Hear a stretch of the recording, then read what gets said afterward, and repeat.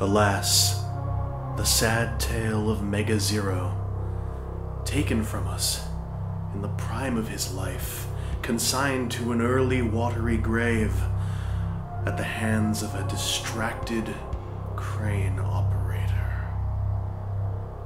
That, my friends, simply won't do. I've been talking to people, contacts I thought I'd walked away from for good. I told them I was only after one thing, the thing that was taken from me, from us, Megazero. Our Megazero. And, oh, what they found. Buried beneath a long-destroyed and long-forgotten warehouse in a not-so-forgotten country.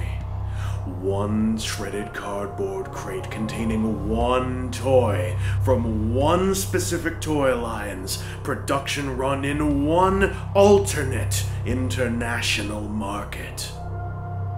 The story may be true. It may be false. It may lie somewhere in between. And it cost me a great deal to discover one way or another. But the spoils, my friends, are ours to behold. Ladies and gentlemen, this is internet personality Vangelus, and no distracted crane operator can get in the way of the retro future force known as Megazero. Not when he can come from Korea.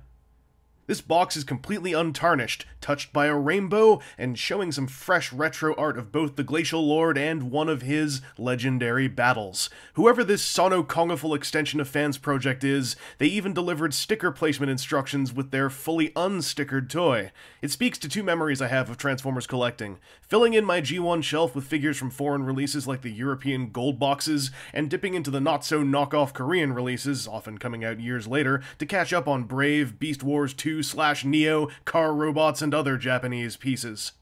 Dubbed Megazero in the instructions, this beast is a mechanical megaloceros, or Irish elk. Somewhere a G-Wolf's ears must be perking. Megacero's sculpt appends sleek curves around the boxy core of its body, getting across the silhouette of its base biology extremely well, especially that majestic neck-to-breast slope. Megazero also has kingly antlers, cut from robotic ridges and crisp as hell to behold. I also dig that they're the main yellow piece among the otherwise grey and burgundy Electro-Elk physique. The carryover color scheme in the Glacial Bots is pretty obvious by now, and it's a palette that tastes topical and on the mark.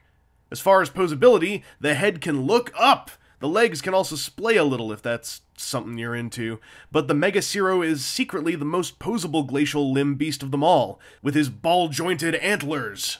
This is tremendously emotive, allowing for shows of perkiness, attentiveness, sadness, or straight-up antler flappiness.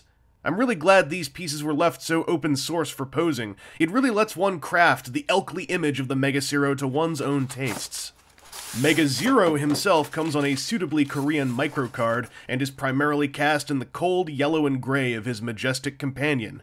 This guy's got the largest optic sunglasses of all his compadres, and while his posability is identical to the other mini Glacial Bots, his hips are way tighter and clicky. Almost scarily so.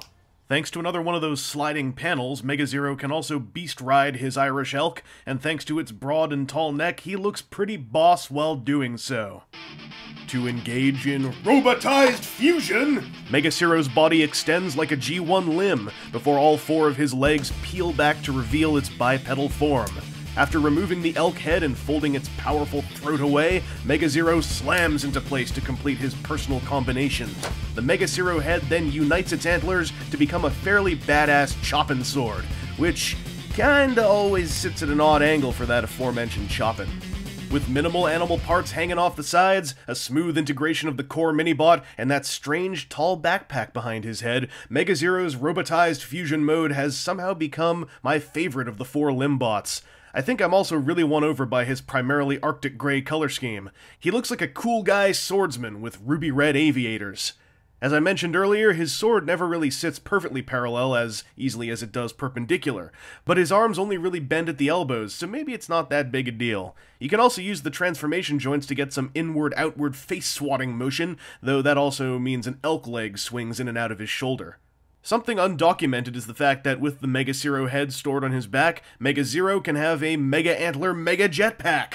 Sadly, this also causes him to topple backwards a lot, as his curvy heels have a lot of trouble with gravity when they aren't counterweighted by him wielding his sword. Though, ironically enough, storing the head in sword form on his back affords a sort of third-leg tripod deal to alleviate that. Megazero lets loose with one last fairly interesting thing as he becomes an arm for the Glacial Lord. Megazero's neck assembly slides down, entirely to provide a tighter shoulder silhouette. I dig it. Sadly, the sliding mono leg means Tail Club remains the most articulate arm, and I got a feeling chances are low of that changing. Also, as with his comrades, swiveling and compressing Megazero's arm mode results in a leg mode that can totally stick onto a foot. Antler Blade knee pad action, go! Due to all his quirky, unique features, like his sorta slim Megazero mode with ball-jointed antlers, his cleaner robot mode, and his sword/jetpack, Megazero has become my favorite glacial bot of the whole team. He's a legit fun little retro-style toy that you can just mode swap and modify over and over on your desktop. As for the Korean angle on the until now predictable pattern of Retro Future's packaging homages, well, I'm not sure how many more of these Korean Megazeros lay within that mysterious shipping crate, let alone the size of the production run or if other Korean copies of the Glacial Bots even exist. I tapped a lot of connections to find this solitary Megazero, and who knows if more Korean ones will even make their way onto the open market. Whatever the case, it does bring me back to my early collector days of European Stunticons and Sonicon Brave toys, which is an interesting bookend to all the G1 Transformers nostalgia Retro Futures kindled in my heart. That said, I extend a warm hand and a soft hug to those who may be totally unable to deal with the idea of having to scour the planet and place a completely different packaging type into their Glacial Bot shelf space. I'm smiling, but hugging.